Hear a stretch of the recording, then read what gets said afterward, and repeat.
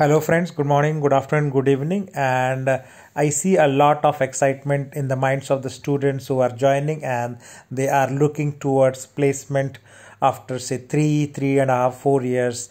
But so that's why I thought of making a review about the appointment letter which you will first get. So it will not be the main job appointment letter, but it will be more of your engineering internship offer letter, which will you get a paid internship, right?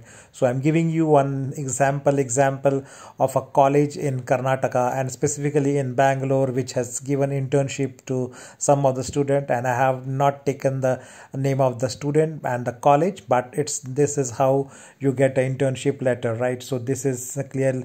It says start with dear student, and the student name I have masked, and then this is for the company called Hastin Technology. So this is in most of the campuses in Bangalore, and the student was appointed at the position of quality associate at the band of B8, which is the company band, and this is how the letter looks. And if you see, the appointment is for doing the internship for the period of 4 months, so between 7th March 2022 to 29 July 2022. This is how the internship offer letter looks, and the student was given a monthly stipend of 25,000 per month. So that is how an internship will end on 29 July. And it also says that on the successful completion of this internship, right, student may get the job offer, right, which is called the PPO, pre-placement offers, job offer of position called quality engineer 1, and the band will be 7 upon successful completion of internship. So this is what a lot of students look for, the PPO, so that they can easily get. And if the student gets a PPO, his salary will be 7,12,000. So internship period will be 25,000 into 4 months, that is 1 lakh. But if you get the job, then you will get the salary of CTC of 7,12,500. That is how the table has given CTC. So that type of information also comes in your internship letter. Just fixed CTC will be 5,25,000, and CTC is nothing but cost to company. So your fixed cost to company will be 5,25,000.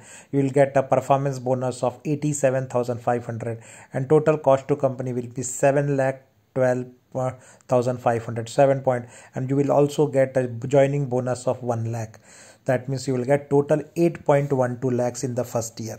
So student, this is how your internship letter looks like. It also talks about the possible job you can get by performing well in the company, and so it is a very good opportunity for you to make a good relationship with all the staffs where you are working as a project internship, and make that mark. And also this is the second page where it is talked that you're talking about the same quality associate, your agreement, and then you have to sign at the bottom, right, and take signature and a copy of this. So this is the typical first offer letter you will receive in your life when you are doing internship during your engineering or even MCA or the MBA program. So that's what I wanted to show you and give you the energy that you should do your internship in such a way that it should be the paid internship, and second, you should try organization if it is good, and then you should be able to join it in successful completion with your best efforts, and your offer will be blocked, and then you will not be in the competition with rest of the students